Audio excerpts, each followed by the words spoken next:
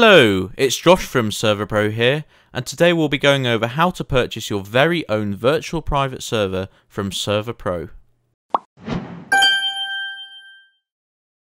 First of all, let's talk about what a VPS actually is and the advantages that it has. A virtual private server is essentially a virtualized computer. You're allocated certain resources including CPU cores, memory and storage, and you can then divide these up between various services as you desire.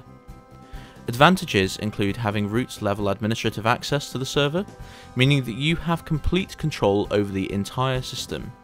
Additionally, you can create as many services as you like. For example, you could host an entire Minecraft network just from one server. It is worth saying that there is a slightly higher learning curve when it comes to a VPS than a regular game server. However, we've made the process of running services on a VPS extremely simple, allowing both absolute beginners and professionals alike to get the most out of our platform. Without any further ado, let's get started. So, the first thing that you're going to need to do is to head over to Server.pro/create. Once you're there, select the VPS tab and select your desired plan. Next, scroll down and select your server's location, fill in a hostname of your choice, and proceed with payments. You can either pay with a credit or debit card or with your account balance. To view your available balance, hover over the account link in the top right and click Balance. Should you wish to, you can also purchase balance from this screen.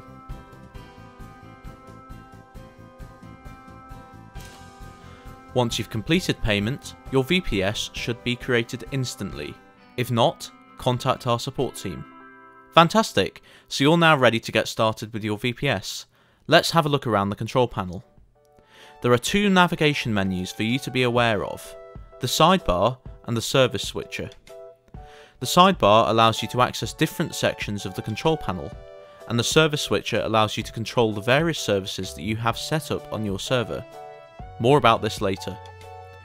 The dashboard shows important information about your VPS, including its hostname, IPv4 address, and resource usage. The Files tab allows you to manage your service files and folders without having to use the command line. It even has a built-in file editor.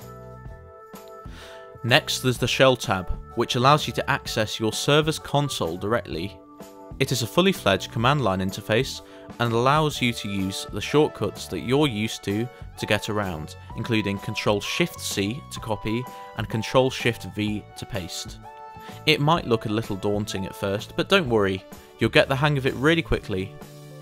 We've made this super easy for both advanced users and absolute beginners, so it's perfect for everyone. With that said, however, if you don't want to touch the shell, you absolutely don't have to. Next, we've got the Create Service tab. More on this later.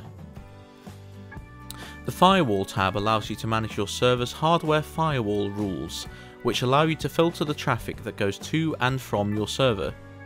It is worth saying that this is a UDP only firewall, and as such you will need to use a software firewall like UFW, which does come pre-installed, should you wish to filter TCP traffic.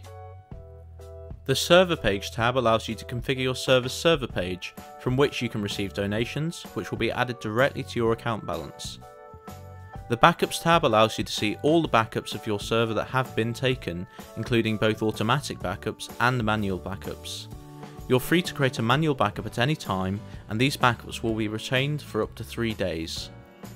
Last but not least, we've got the Reset tab, which will completely erase all data on your VPS. It's worth saying that this cannot be undone, so only do this if you're absolutely sure that you wish to erase your data. Now let's head back over to the Create Service tab. This allows you to create new services on your server, which are virtualized using Docker. Simply select one of our pre-configured games or applications, configure it to your liking, and click on the Install button. Once you've created the service, it'll be added to the service switcher at the top of the screen. If you then select the service from the service switcher, you'll be able to access that service's files, shell, and configuration options directly. You can add as many services as you like, and they can all be accessed in this way. Let's say you've got 2 Minecraft servers. Once you've created them both in the Create Service tab, you can choose which one you want to interact with via the service switcher. You could modify the Server.properties file for Server A via the Files tab, and you could opt yourself on Server B from the Shell tab. Regardless of whether you want to just use one service, or whether you're running an entire bungee cord network, our system allows you to access the information that you need in just a few clicks.